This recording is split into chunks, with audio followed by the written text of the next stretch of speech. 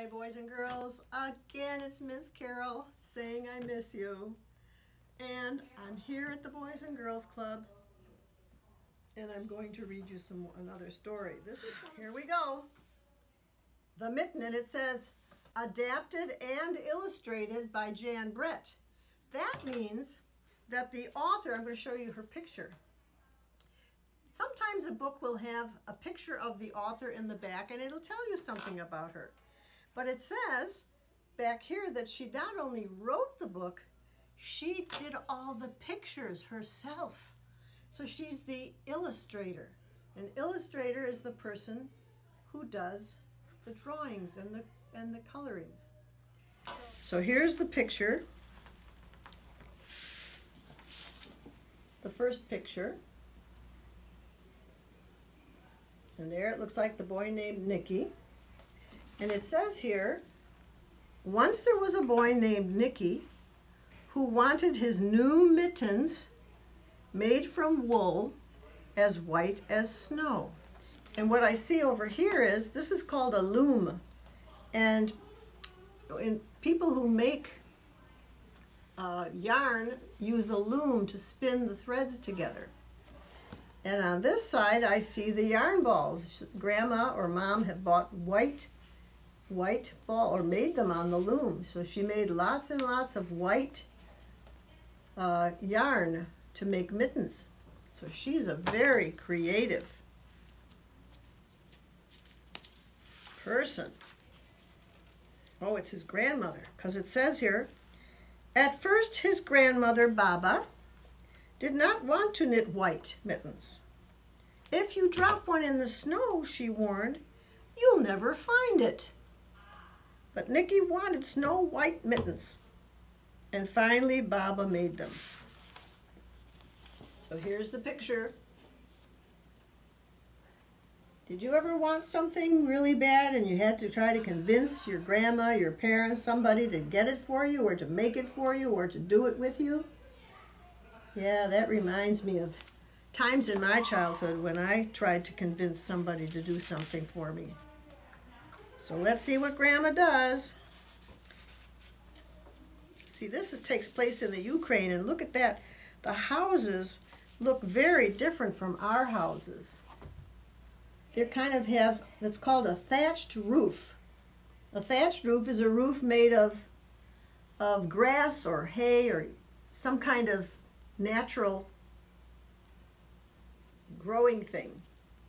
So it says here, after she finished, she said, when you come home, first I will look to see if you are safe and sound, but then I will look to see if you still have your snow white mittens. So off Nicky went, and it wasn't long until one of his new mittens dropped in the snow and was left behind. Can you see the mitten there in the snow? So then it says, a mole, I was right. Tired from tunneling along, discovered the mitten and burrowed, means he climbed inside. It was cozy and warm and just the right size. So he decided to stay.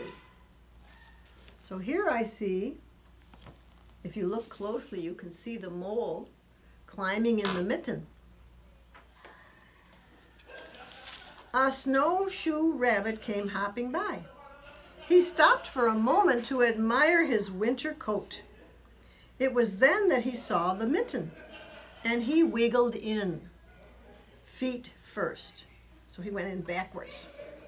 The mole didn't think there was room for both of them, but when he saw the rabbit's big kickers, he moved over. So the rabbit, rabbits have long back feet, and they jump. They make them jump very far. So this little mole, he said, no, I am going to be very careful with this rabbit. I'm going to move over and let him join me because he might kick me with those big, long feet. A hedgehog came snuffling along. Let's see. I think that might be the hedgehog right there. A hedgehog came snuffling along, having spent the day looking under wet leaves for things to eat. he decided to move into the mitten and warm himself. The mole and the rabbit were bumped and jostled, but not being ones to argue with someone covered with prickles, they moved over and made room. So here's the picture. The hedgehog sneaking into the mitten with the mole and the rabbit. Now it says, what I see here is looks like an owl. And look at the animals in the mitten, stretching it out. Wool stretches, so let's see what happens. As soon as the hedgehog disappeared into the mitten, a big owl, I was right, attracted by the commotion, swooped down. When he decided to move in also, the mole, the rabbit, and the hedgehog grumbled. But when they saw the owl's glinky talons, they quickly let him in. Talons, some birds like eagles and owls, birds that hunt at night and eat their prey, have long talons. They're like fingernails, but they're called talons. So they saw his long talons and they decided, we're not going to fight with this one. We'll just move over and give him some room. Oh, it's a badger. Look, it's a badger. So it says here, up through the snow appeared a badger. He eyed the mitten and began to climb in. The mole, the rabbit, the hedgehog, and the owl were not pleased. There was no room left, but when they saw his diggers, they gave him the thumbs up. Come on, you can join us. So here's the badger, and they're going to let him in because he's got sharp claws too, it seems like. Look at the picture. Look how big that mitten is getting. Oh my goodness, they're stretching it out. All those animals squeezing in. So it says, it started snowing, but the animals were snug in the mitten. A waft of warm steam rose in the air and a fox trotted by, stopped to investigate. Just the sight of the cozy mitten made him feel drowsy, which means he was feeling sleepy. The fox poked his muzzle in.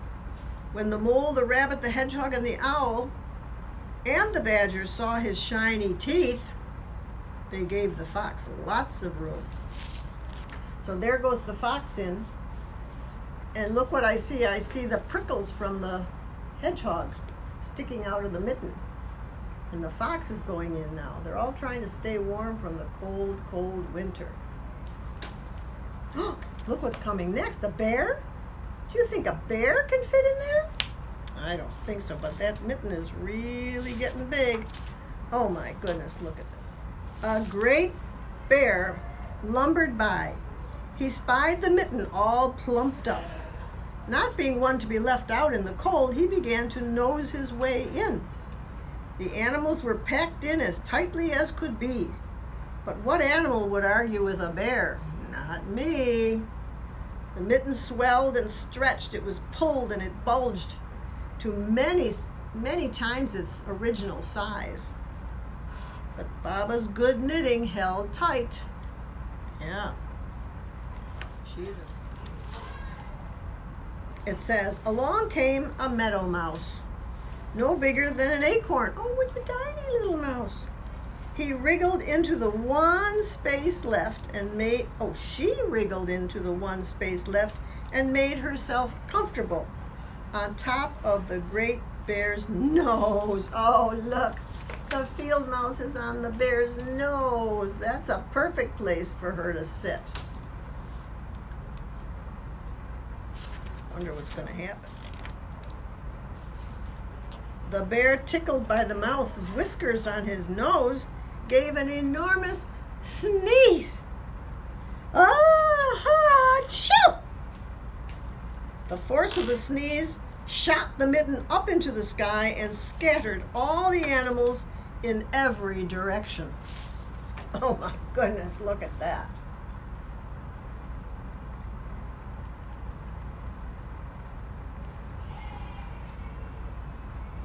So now he looks like the boy is coming back looking for his mitten that he lost, and his grandma told him, don't you lose that white mitten.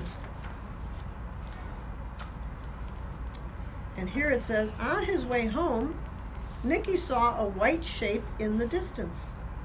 It was the lost mitten, silhouetted against the blue sky. So the mitten was blown up into the sky, and the sky is blue and the mitten is white, and he could see his mitten up in the sky. That must have made him wonder, what in the world is my mitten doing flying in the sky? So I see the fox and all the animals are kind of lying in the snow, wondering what just happened. Oh, this is cute. So he catches his own mitten, look. He catches his own mitten that's flying in the sky.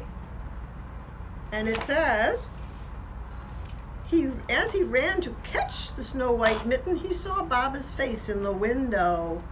First, she looked to see if he was safe and sound, and then she saw that he still had his new mittens. That was lucky, wasn't it? What would she say if he came home with only one mitten? Yeah, we tend to lose mittens, don't we? And sometimes we lose our hats in the winter, and sometimes we lose our gloves. I've lost many of those because I used to live in the cold north where it was snowing a lot. Oh, and now I see all the animals flying around, the owls flying out. Oh, look at this picture. There's Baba, which must be Ukrainian for grandma. She's holding the mittens.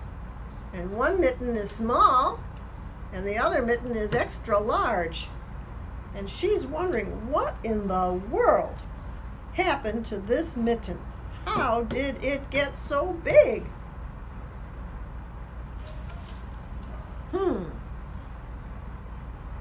That's a fun story, but at least he didn't lose it. Anyway, that's our story called The Mitten by Jan Brett. And she is a magnificent storyteller and a magnificent illustrator. Maybe you just learned a new word, illustrator, the person who draws the pictures.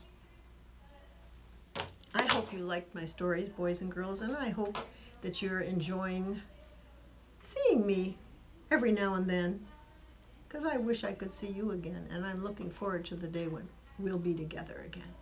Together again.